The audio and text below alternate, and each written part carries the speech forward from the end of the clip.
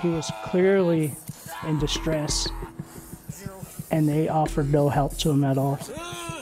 A few minutes into a face-down, strapped-down restraint. We're gonna leave him low and then walk him. The incomprehensible ramblings of a mentally ill man They're trying to kill me. transformed into words easy to understand. Don't let him get me. Don't let him get me. Arthur Roybal would not survive the morning. Just a part of my soul is gone. His brother Adam Hernandez will spend the rest of his life wondering why. I'm pretty tough as well, so I process things a lot slower. What he does now know is this: Adams County's own policy could have prevented it. Not only do the sheriffs need to be trained again, but the nurses need to be retrained again. Why it took a month for Adams County to fulfill our open records request on prone or face-down restraint, we cannot say. But when it finally responded, we discovered this policy. Restrained inmates shall not be placed face down or in a position that inhibits breathing. And yet, face down. This still happened Christmas Eve morning. If you have a policy, you must educate your employees on the policy. Melissa Becker is a forensic nurse and legal nurse consultant. When she watched the video at our request, Roybal.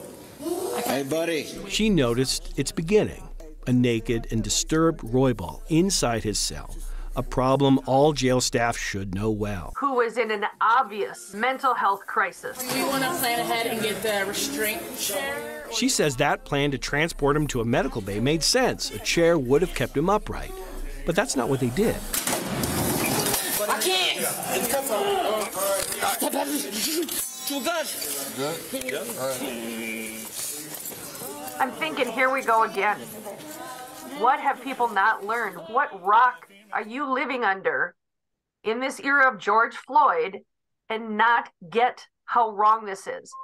Yes, George Floyd, who died handcuffed, prone, and unable to properly breathe in 2020. Our 3-year investigation has found more than 130 others, a list that now includes Arthur Roybal. I don't understand how all those people in that room didn't know to turn him over. State Representative Judy Amabile also watched the video we obtained. She calls it, quote, shocking. She says the state's newly formed Jail Standards Commission needs to take a close look at this case. They're supposed to be setting standards for jail operations so that things like this don't happen. Colorado's prisons prohibit prone restraint, same for the state's mental health hospital, but jails remain subject to their own rules, even the rules Face down. they appear unable to follow. It's disgusting. Hernandez knows his brother battled demons almost as much as he battled the law. He says it shouldn't matter. His brother needed help that day. And he died, face down, strapped down, to a gurney.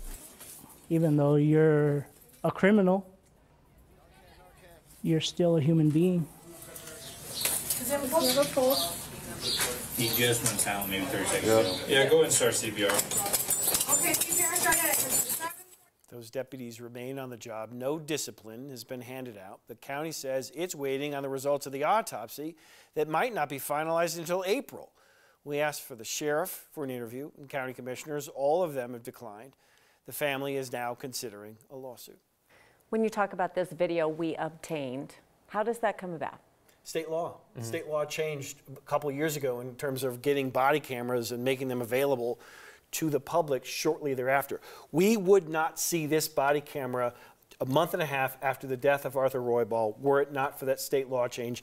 And if it were not for that state law change, we might not see this body camera for 2 years. Wow. And I think in this piece, maybe so more than any of your others on this topic, you're starting to see the frustration start to bubble up in public safety and law enforcement circles of just like, why does this keep happening? Because again, we've known, we know better. This happened at the end of 2022. There have been years and years and years of this coverage. Why did this happen in 2022? Question. Is the question. Chris, thank you. That's right. bet. All right, thank you.